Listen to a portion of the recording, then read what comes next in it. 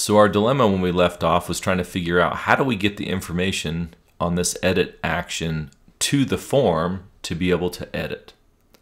And so how do we do that?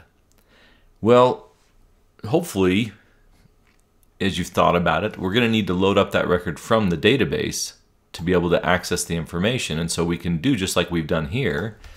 We can come in and say, well, I want to load up a var and just call it, you know, the record that we're going to edit, record to edit, is equal to, and then we can go pull from the context file, which is our liaison to the database. And it's the one that's like the instance of the database, but in C# instead. And so, at least that's the way I think about it. I don't know if a Microsoft person would say that is true. That's the way I think about it. We're going to go to the applications table, and we want to get the record where what? And this is where we're going to run into a problem. We want to know which record it is we're going to edit. And in any given, so we're creating a dating application thing here. Well, the problem is, can you have two people that have the same name that want to go out with you? And the answer is yes, right? And so how do we uniquely identify these individuals? And we could take all the records and everything, but the truth is we already have in our model something set up to store that information, and that's the application ID. And so if I can figure out a way to get the application ID from this form to my home controller, then I can just say where x lambda x dot, and then I can say the application ID is equal to something, so 1 or whatever, right? But instead we'll substitute in a number.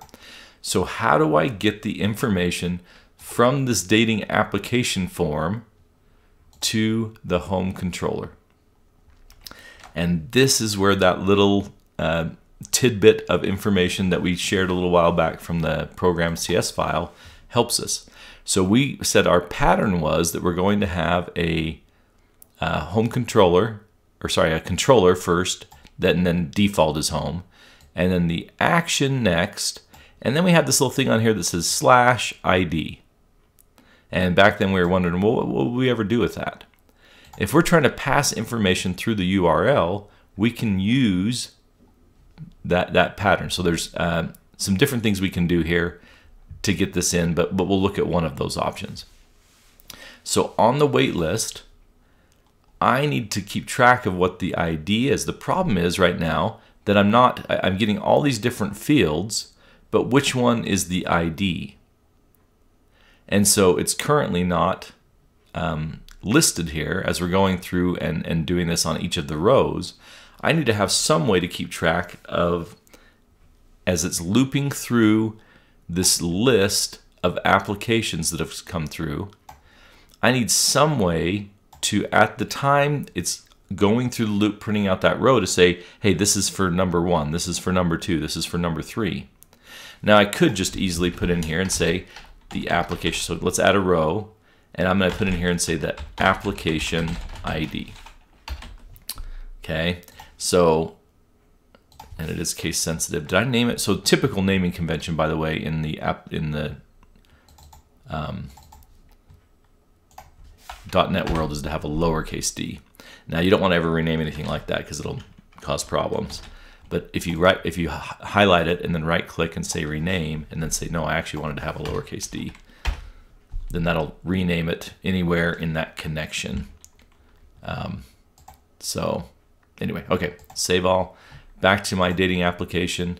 So, oh sorry, back to my wait list is where we want to be. Then I've created this application ID, but now when I run this,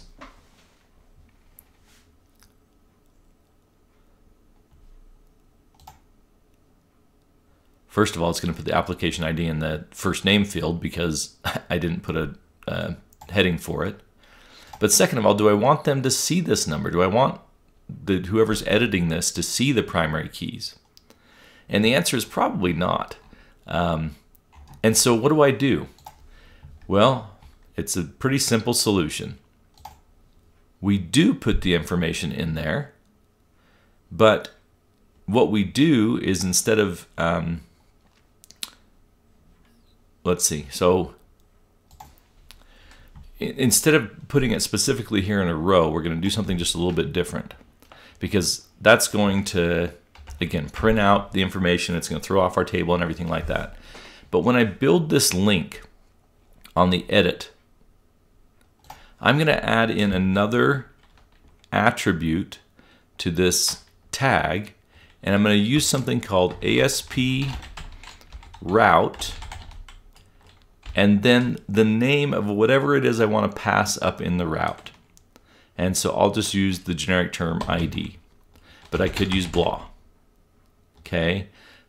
In essence, what I'm doing here is I'm creating a variable that's going to be sent through the ASP route.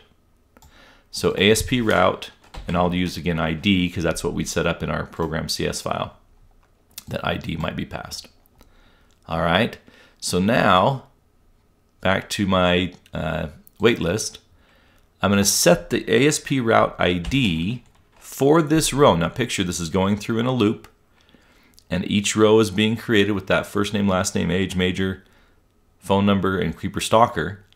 And I'm going to set the route, if they click on this link, I'm going to set the route equal to to give us our C# code, the name of whatever entry we are in the model, so X, so wherever we are in our list at that point, and then I'm going to go pull the application ID. And that is going to be part of my tag. So let's go look at it. Let's watch it work.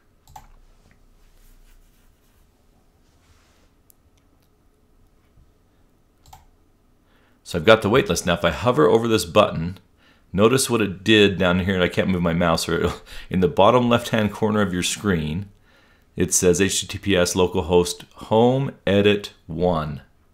And then if I hover this one, it's home edit 3 for me. I've messed around with the database a little bit, so I don't know if it'll be exactly the same for you. And so I'm putting into the route the ID of the record that I'm trying to edit. Okay?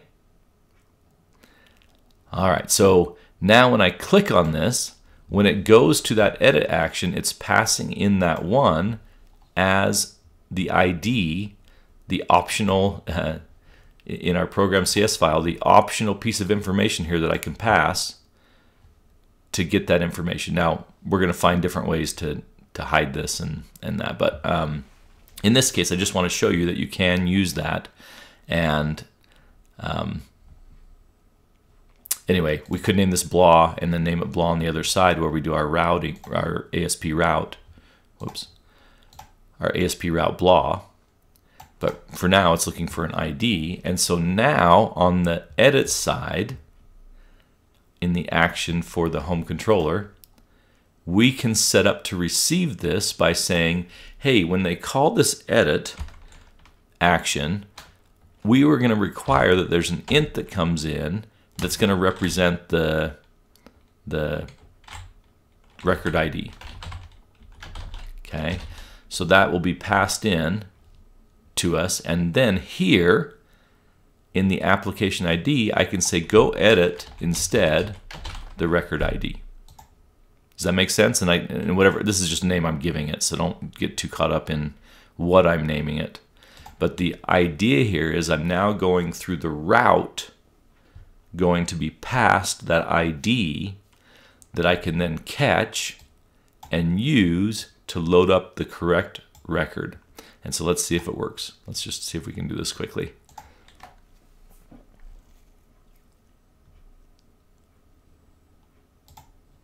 So I view the waitlist. I'm going to edit George Michael Booth.